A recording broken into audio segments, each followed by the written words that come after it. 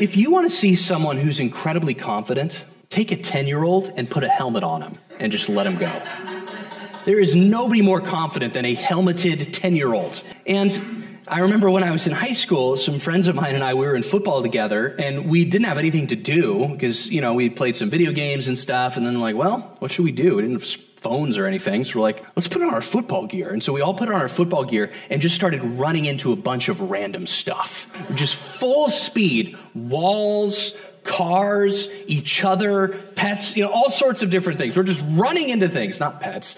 And you just feel so confident. You're like, I could take on the world. And you just run into stuff. That is what the helmet of salvation is like. The helmet of salvation is assurance of your salvation and the confidence that comes from that assurance.